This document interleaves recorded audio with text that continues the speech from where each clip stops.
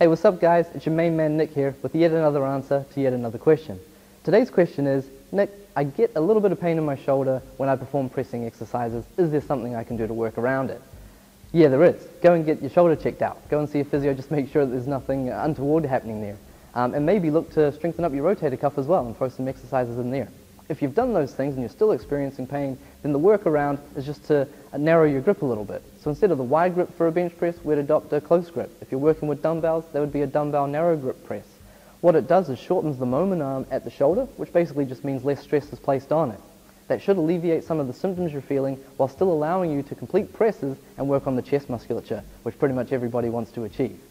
So if you like that one, guys, click the link for more because there's plenty where that came from, and I'll catch you next time.